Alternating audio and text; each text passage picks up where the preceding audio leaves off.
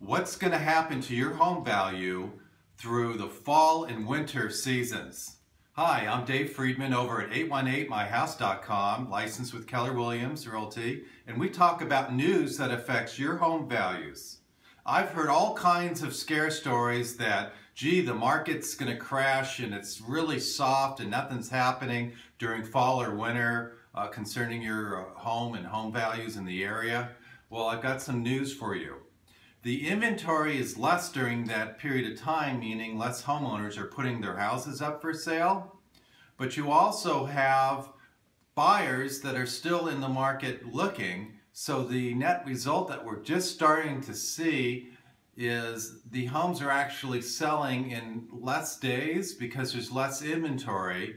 And there might be a few less buyers, but a lot of the buyers really have an opportunity, if you think about it, because you have many buyers that are looking to January to purchase. From what I've been hearing from clients, it's an opportunity to pick up a really good deal going into November, December here, that you can buy one of the homes without intense competition. So that's a great opportunity for the buyer. As far as the sellers are concerned, you're only going to see a mild fluctuation in value this fall and winter season.